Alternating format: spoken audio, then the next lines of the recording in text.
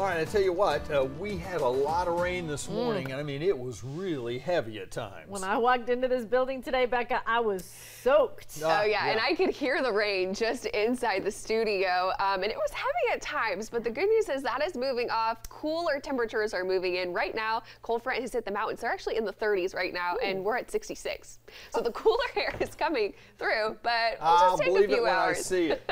So right now, cold front is draped basically in between the mountains into the foothills, and it was responsible for bringing us all this rain early on this morning. And as you can see, as it moves off to the east, not only is it going to bring some drier air across the region, it's going to bring some much cooler temperatures. So right now, 66 in Charlotte, compare that with 36 in Nashville, 27 in St. Louis, 16 over in Lincoln, Nebraska, and we will be feeling that colder air by tomorrow morning. This is your Saturday morning temperatures, upper 20s to near 30 degrees for the Charlotte metro area and near 20 degrees for higher elevations. This is going to be followed, though, by plenty of sunshine with those high temperatures, very seasonable for this time of year, in the middle to upper 50s and near 50 degrees for the mountains, with dry conditions across the region. And this will continue for your President's Day weekend. For your Sunday, we'll be warming up with just a few more clouds in the 60s, but by Monday, looking at 70 degrees. And we'll keep this trend going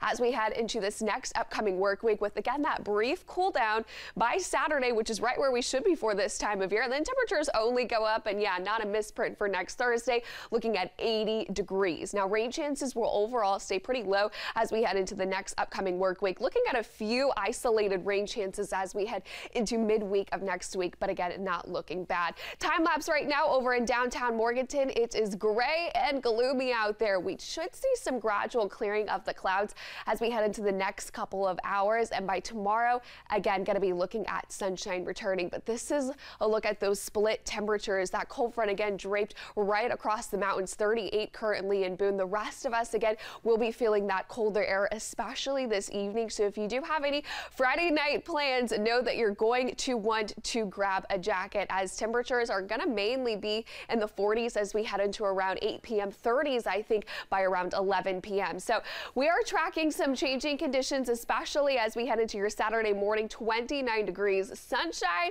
and chilly for your Saturday. Another freezing start for your Sunday, lower 30s, but this will bounce back. Look at those morning temperatures. They will also be warming up as well, 40s by Monday, and we'll be looking at a pretty mainly dry next week ahead, with those temperatures on the incline by next Thursday, 80 degrees. Back to you, John.